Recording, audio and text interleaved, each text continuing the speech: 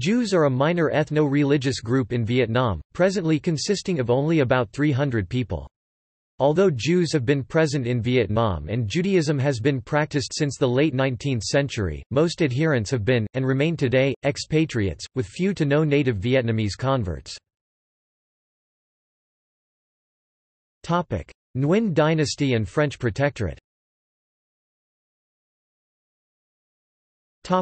19th century.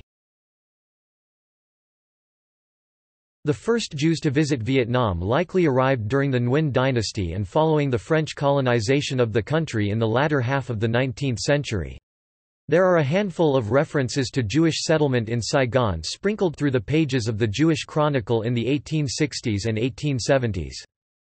The Jewish Encyclopedia mentions a French merchant and ship owner named Jules Ruf being active in Indochina in the 1870s, becoming one of the pioneers of French influence in that country.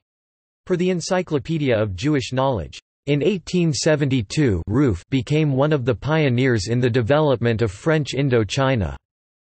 He is also credited in other sources to have been both the originator of the plan for the railroad of Saigon-Mai Tho, in Cochinchina, and the founder and general director of the Messageries Fluviales de Cochinchine, which greatly facilitated the spread of French trade in Indochina by the route of Mekong. A steamship that traversed the Mekong was later christened the Jules Ruf to recognize his role in the region's maritime activities. Ruf was still active in regional trade as late as April 1889, when he co-signed a petition to the French government requesting relief on duties being charged on cotton imports from Indochina. Between 1883 and 1886, Jewish soldiers and officers fought in the French army in the Tonkin Campaign. One such soldier, from a family of multiple members in the French military, was Louis Naquet. Naquet, who eventually achieved the rank of captain and was killed in action during World War I, received the Médaille du Tonkin for his actions in Tonkin and Annam, becoming Chevalier of the Ordre Royal du Cambodge.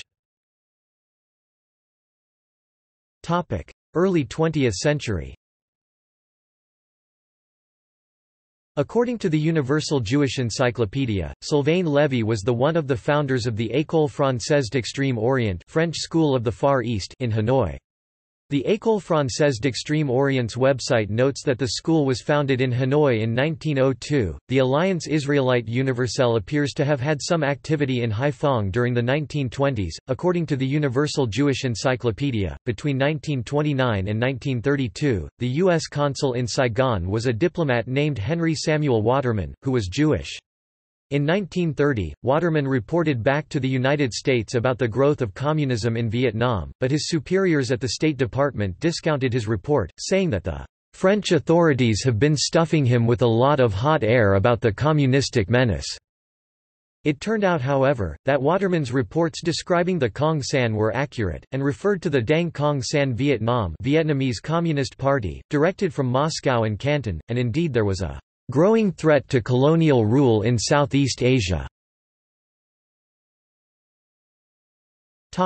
World War II and Vichy France. As late as 1939, the estimated combined population of the Jewish communities of Haiphong, Hanoi, Saigon and Tehran in French Indochina numbered approximately 1,000 individuals. There were also reportedly 80 Jews in Tonkin during the period of Vichy rule, of which 49 were in the military and 27 were in the Foreign Legion. In 1940, the anti-Semitic Vichy France Statute on Jews was implemented in French Indochina, Vietnam, by its governor Jean Decaux. In November 1940, Jewish people were limited to certain professions, and in July 1941 Jewish children were not allowed to be more than 2% of public school students. By October 1942, 15 government employees were dismissed from their positions for being Jewish. Among the 15 was Suzanne Carpez, the director of the Buddhist institutes in Phnom Penh and Vientiane, and Jews were fired from a wide range of professions, from banking to the insurance, advertising, administration and business sectors. One such individual, Leo Lippmann, the former director of the Hanoi Tram Company, was dismissed from his position even after resigning from his post to assume a lesser position. However, since he had been categorized as a Jew because he had 2 Jewish grandparents and a Jewish wife, Lippmann divorced and no longer fell under the Jewish statute. When it was deemed by state officials that the statute would have an adverse effect upon their racial Vichy motives for the region, such as the case of Georges Coedes, an employee at the government-sponsored École Française d'Extrême Orient French School of the Far East, who was deemed useful by the resident superior of Tonkin, an exemption to the discriminatory laws could be made. The anti-Jewish laws were repealed in January 1945. Democratic Republic of Vietnam.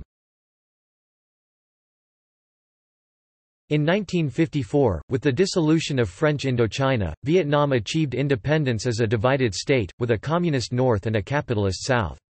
The French premier who negotiated France's pullout from the Indochina region, thus granting Vietnam its independence, was Pierre Mendès France, who happened to be Jewish. Prior to the French evacuation, the Jewish population in Indochina, which encompassed Vietnam, Laos and Cambodia, was reportedly 1,500, and most of those Jews were said to have left with the French, leaving behind no organized Jewish communal structure. On 25 May 1954, Robert Capa, a photojournalist made famous for providing the first photographs of the Allied landing on Omaha Beach, was killed while on assignment covering the French Indochina War.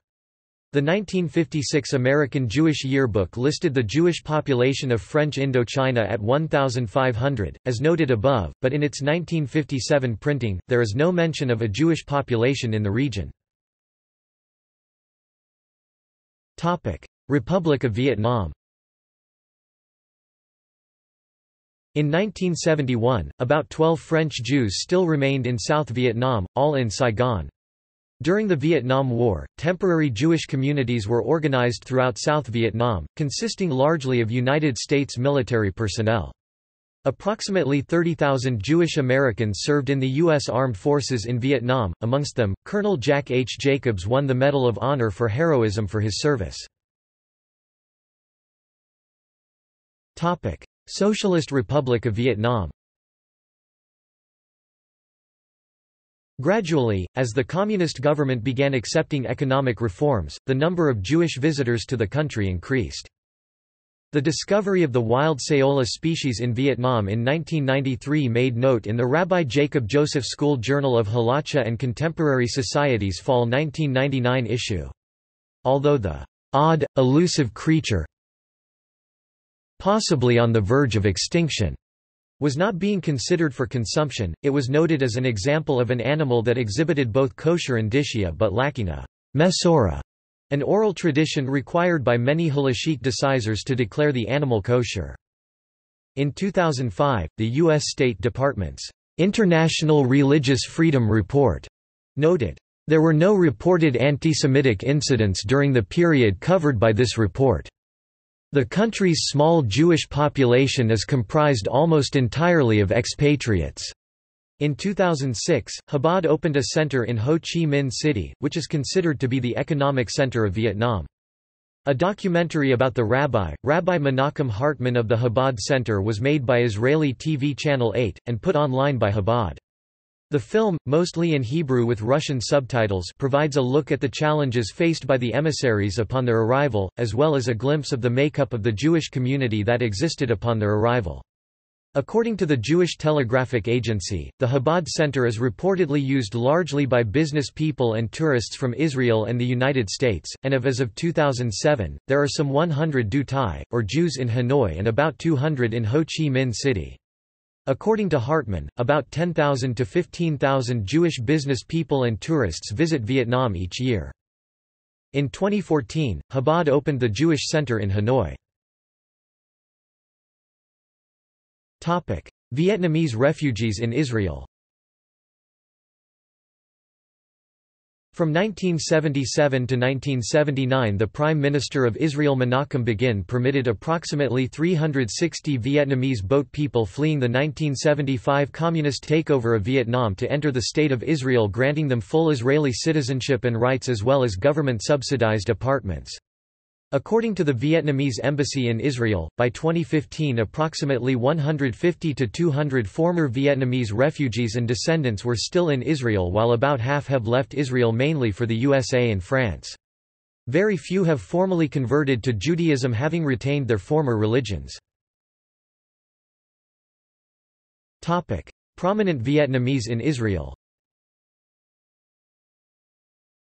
Vaan Nguyen, poet and actress, subject of an award-winning documentary The Journey of Vaan Nguyen.